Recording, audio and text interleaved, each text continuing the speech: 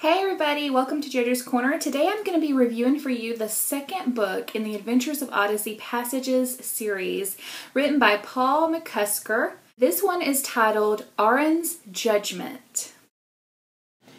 One minute, Wade Mullens was in Odyssey, attempting to burn his friend's top-secret drawings for the atomic bomb. The next he knew, he was in an alternate world, staring at a man with different colored eyes. This strange prophet says Wade is the final sign, an end-time omen of a culture on the verge of annihilation. But a power-mad tyrant sees opportunity in the boy. Wade will usher in a new age of power thanks to his bomb-making knowledge. But only when innocent people begin to die does Wade understand how deceived he's been. It's do or die time. Can Wade stop the madman's reign of terror the bomb will surely bring? Or is destruction inevitable as these people reap what they've sown?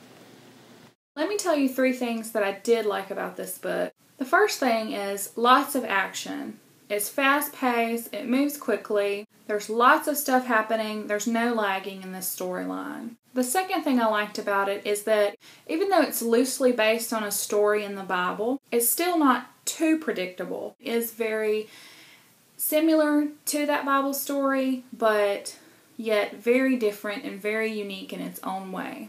The third thing that I really liked about this book is the twists and turns. Everyone in Marus begins to get ill, some people start to die, and Wade thinks that he knows the reason. But the truth of what's happening surprised me, and I think it'll surprise you too.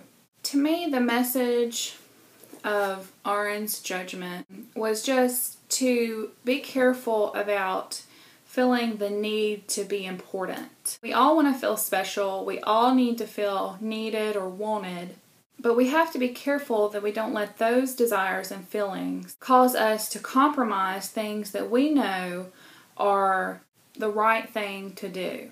If you're into adventure stories, if you're into stories with action and time travel and going to different worlds, I highly recommend them to you. So from JoJo's Corner, happy reading. Bye everybody.